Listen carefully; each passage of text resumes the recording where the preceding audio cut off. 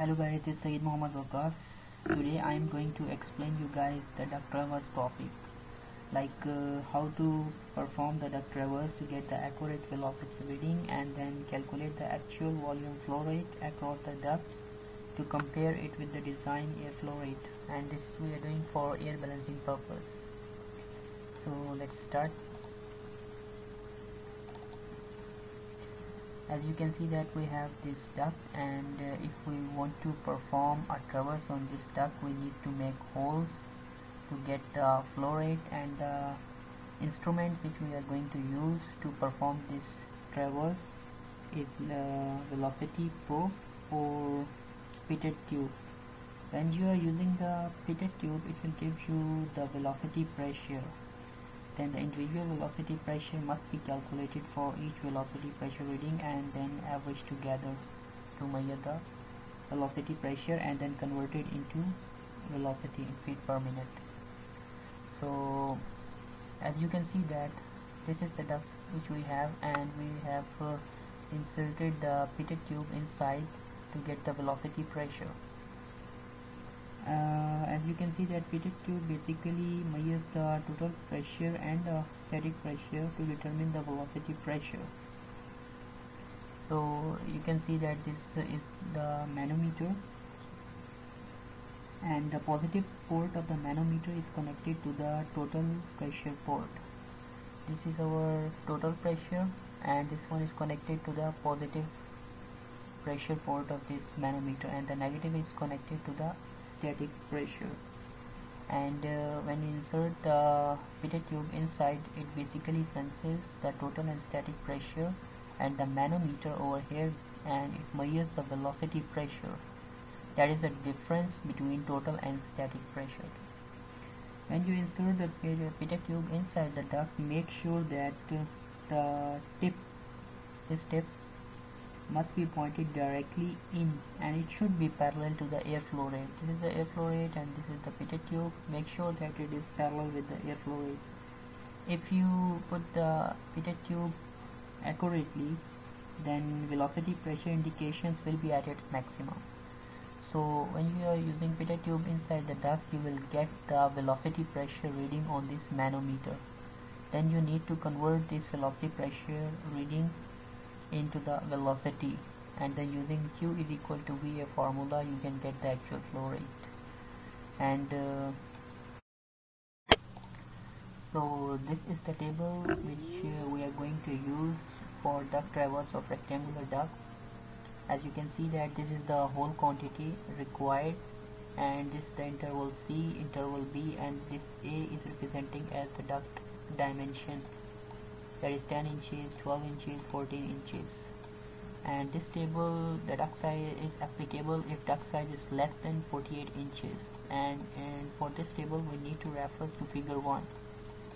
This is the figure 1, and the interval which I have explained above, that is B and C, you can check from here in this figure. This is the dimension of the duct represented as A, as you can see over here. If we have 10 inches duct size, then A will be 10 inches. Then we need to check how much is the interval B and interval C, and how many holes required for duct traverse. 4 holes required, and B is 1.25 and C is 2.5. So the B is a distance from the inner wall of the duct to the center of the first hole, that is 1.25 for 10 inches duct, and then C is from center of first hole to the center of second hole, that is 2.5 for 10 inch duct size, and the whole quantity is 4, we already know. So we have 4 holes, 1, 2, 3, 4. So it depends on your duct dimension. If you have 30 inch duct size over there, then you need to make 5 holes with the interval B and C as B as 3 inches and C as 6 inches. And this table is applicable if duct size is less than 48 inches. If you have a duct size more than 48 inches, you still need to make 8 holes to perform the duct traverse. but the interval B and C, if you need to calculate the intervals, that is hole to hole distances, and from the inner wall to the first hole, and then from inner wall to the last hole distance, you need to get these distances from this figure.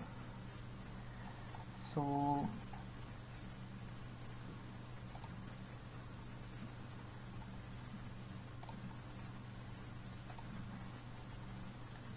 as I already explained you, we can use either velocity probe or the fitted tube to perform this duct traverse. If you perform duct traverse with the velocity probe, you can get directly the velocity, but if you perform this with the fitted tube, you will get the velocity pressure, and then you need to convert this velocity pressure into the velocity by using this formula.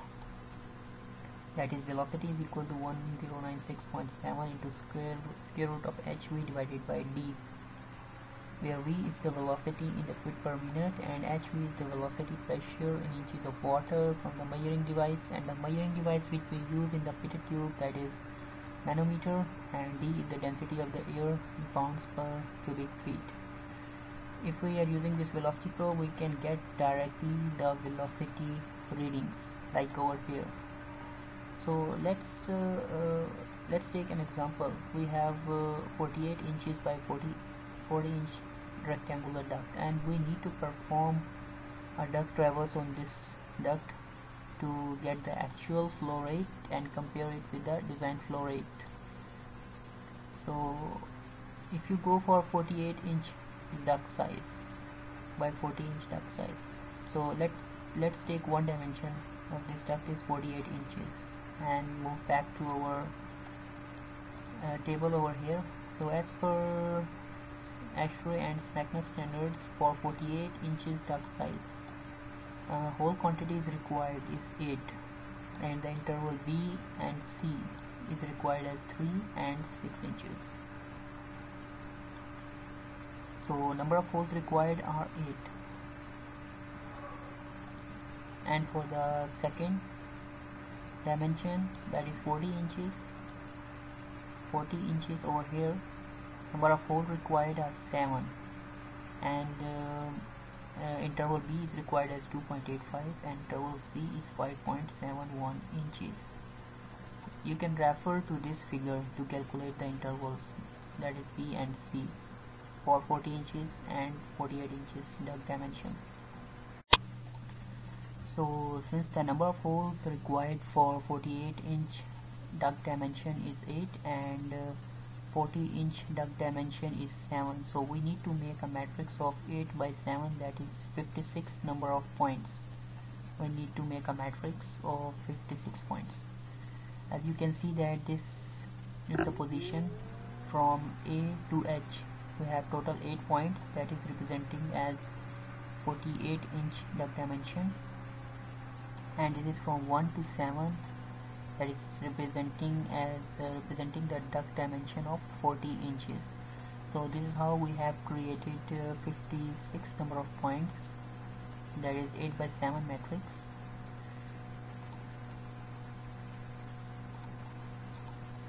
If you have 42 inches by 30 inch duct size, then you need to make a matrix of 7 by 5. So since we have 48 inches, the example which we are considering right now is 48 inches by 40 inches. That's why we have created 56 number of points, or 8 by 7 matrix. So after creating the holes, we need to insert that fitted tube inside to get the velocity pressure reading at the manometer. Let's say this is 48 inch dimension and the other is 40 inch duct dimension, and we have 8 holes over here and the 7 holes on the other side. So we need to insert the fitted tube at the first point here, that is called point A, and the other one is point 1. So if we put the fitted tube inside at point A1, we will get the velocity pressure reading at point A1, and then from A1 to next A2, then A3, then A4, then A5, then A6, and then A7. If we move to this point, this will be B point at 48 inch duct dimension. So we need to put that pitted tube inside at point B1. This is called B1. If you move inside more, it will be B2, then B3, then B4, and so on and so forth. We need to put the pitted tube one by one, and we need to get the velocity pressure readings at different points. So this is our matrix, and we need to put the reading whatever we got from pitted tube, but make sure that the reading which we got from pitted tube, it's in from the reading which we got from manometer, it will be in the velocity pressure. It will be the velocity pressure. So we need to convert this velocity pressure into the velocity by using this formula.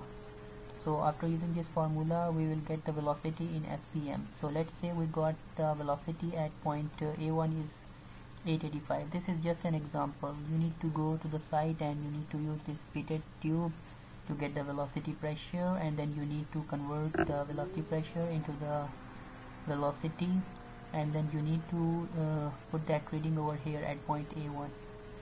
So let's say at point B5 we got this reading over here, and then you need to write each and every reading over here, and after writing all the readings, you need to sum at the point 1 and point 2, 3, 4, 5, 6, 7. So this is the duct traverse for 48 inches by 14 inch duct. So the number of points which we have taken for the reading are total 56. That is 8 by 7, and total number of points are 656. So we need to write number of points, reading points, that is 56. And now we need to calculate the average velocity. So we need to write the average velocity over here. So first we need to sum up all of these velocities. So the velocity which we have over here is 7244, and other point is 7442.9 and 7464, then 7263 and 6889.75, and then 6594.48, then 6437. So total velocity is this much, but we need to calculate the average velocity. Since we have taken 56 points reading, so we need to divide this with 56. So 881 feet per minute is the average velocity.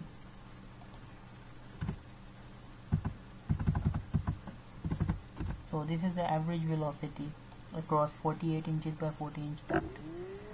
So let's say in the drawing we have a design airflow rate is 11,700 CFM.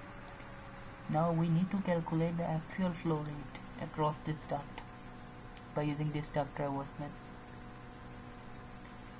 So by using this equation, Q is equal to VA. Here Q is the actual flow rate that we need to calculate, and V average is the velocity which we have already calculated over here, that is 881 feet per minute, and A is the area of the duct, and V average, it is in feet per minute. We already calculated above, that is 881 feet per minute, and A is the area of the duct. So as we know that it is 48 inches by 40 inch duct.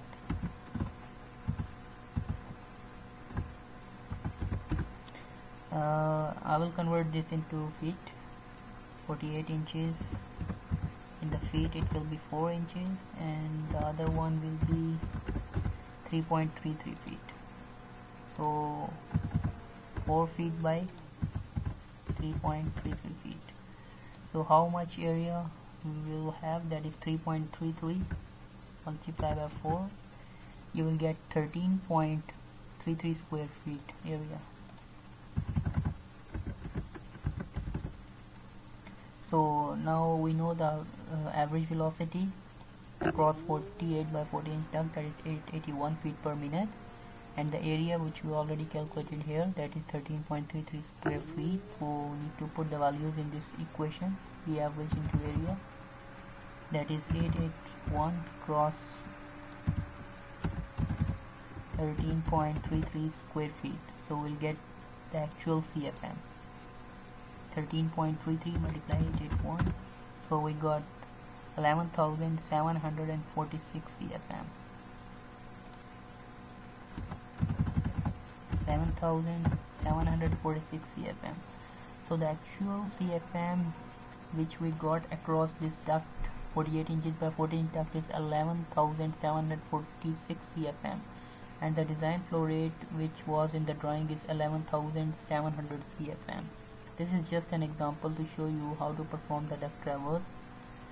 So this is how you can perform a duct traverse to get the velocity pressure from the pitted tube, and then convert this velocity pressure into the velocity, and you need to get the area of this duct, and using this average velocity in this equation you can calculate the actual flow rate across that duct and then compare it with the design flow rate. So this is how you can perform the duct traverse. For more videos, keep watching my channel and don't forget to subscribe.